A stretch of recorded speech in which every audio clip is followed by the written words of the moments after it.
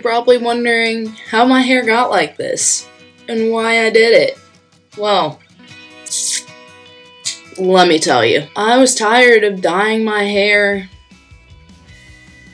I just didn't feel like it was me. I felt like I needed to be my natural hair color. Why would you change? No offense to like anybody that gets their hair colored. I got mine done since 8th grade and I just decided I wasn't a fan of it anymore. Some people look great with their hair colored. I personally didn't like how it looked after a few months of getting it done. But now my hair's natural and I won't have to put chemicals on it as much and worry about it fading or looking a weird color. My hair used to look different colors on different days. Like, what? No. I wanted my hair to be more a reflection of myself. If you want to see how the day went getting my hair done, here you go. I'm nervous. Today, getting my hair dyed darker. Yeah. I'm getting it dyed to my natural color. So this is the last time you'll see the blonde. Hair needs help. Fix yourself. Real nervous. Let's get it. Nervous is good. Nervous means that there's gonna be a big change in your life for the good. I think I'm parked on the curb. Somebody just pulled in next to me. Also, I'm covering my pimple with my finger. I'm just really nervous, but I've been wanting to do this for a long time. Let's go get my hair done.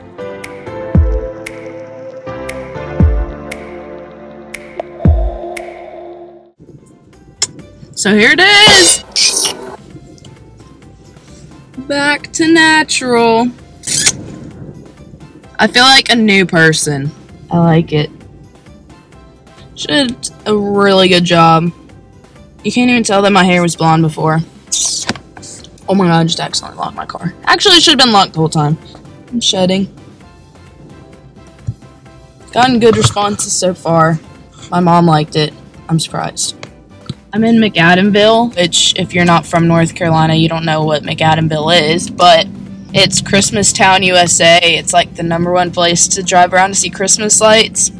I've never been here when it's not Christmas, but now it's like really cute. It's like this cute little old town. I think I'm gonna get coffee from the next door. That lady just walked out with a drink. Ma'am, it's 3:30. I think I'm gonna go get coffee from there because why not try new things, you know? New person, new me. Yeah. Because what would it be without coffee? Accidentally walked into some winery restaurant place, but then I found the bakery. It was like 2 doors down. And I went there because I wanted iced coffee and I figured that they'd have that. But they didn't.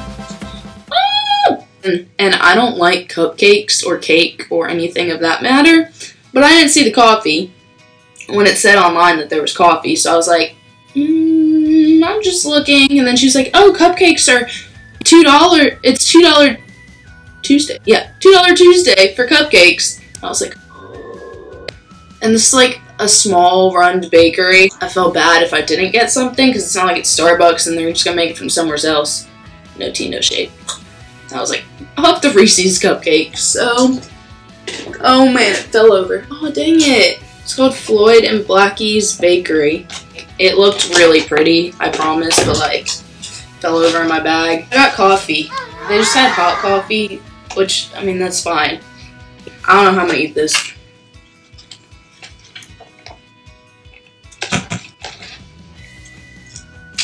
Ah, bro. This is the problem with getting your hair dyed. What is going on right here?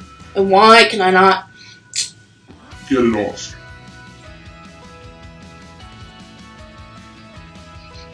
Yeah, it's not coming off. Okay. It's not coming off. Should I just stop trying? Whatever. I know my hair probably looks black too, by the way, but it's not. It's dark brown. Also, it's a lot darker, she said, and once I wash it, it'll be like more of my natural color. So, I feel like it's toned kind of like reddish, purpley. I don't know. Okay, that's all for this video.